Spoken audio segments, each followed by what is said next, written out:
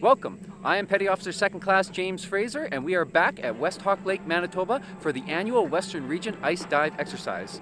We have Naval Reserve Port Inspection divers from across Canada here conducting dive training under the ice.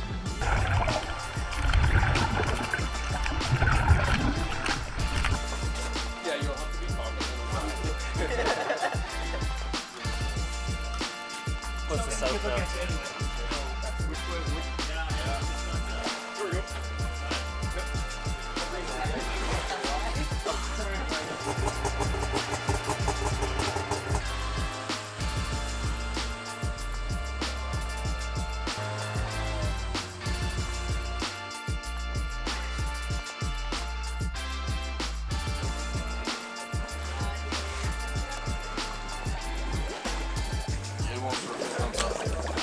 Offsend is a Tango Bravo. Go ahead, over.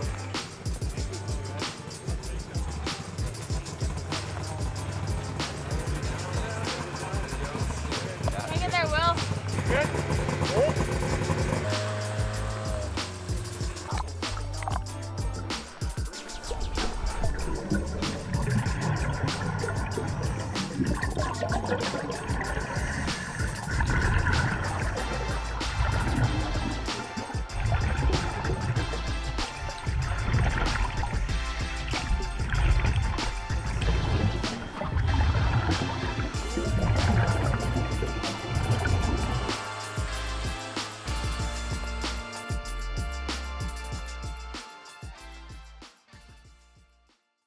Hello, I'm S1 Bugden. I'm a port inspection diver with HMCS Chippawa, and we're here today at West Hawk Lake to practice our ice diving capabilities.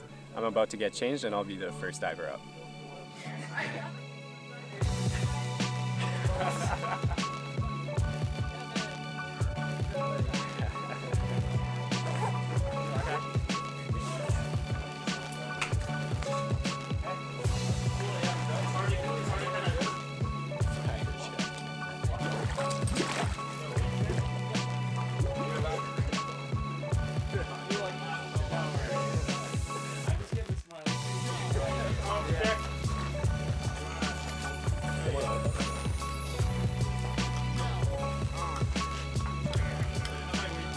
Diver into the water.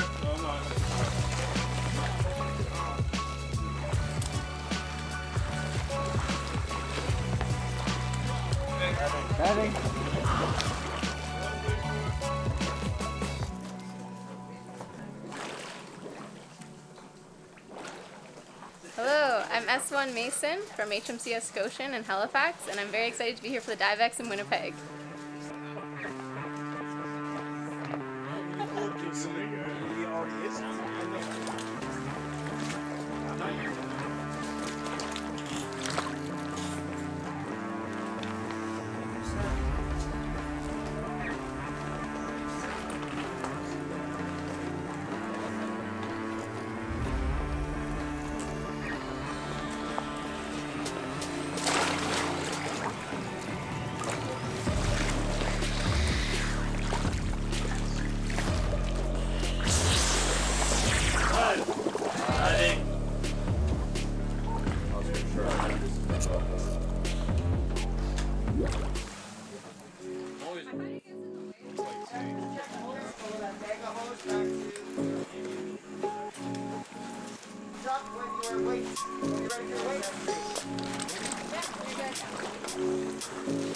On the side, stand by to dive. On side.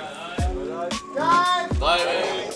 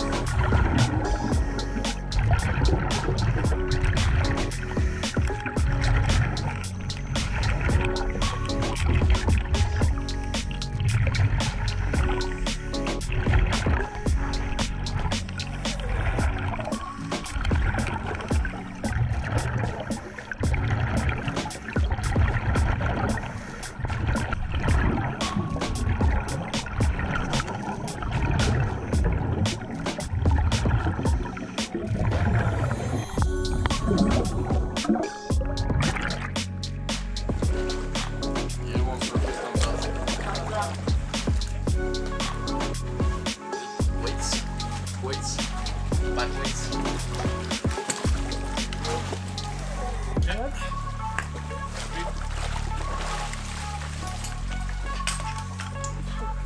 Never got out, okay, max depth 10.6 meters, I soup.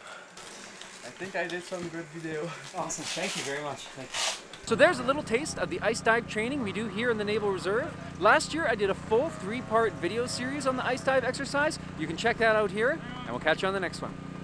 We are back at HMCS Chippawa after another successful ice dive exercise.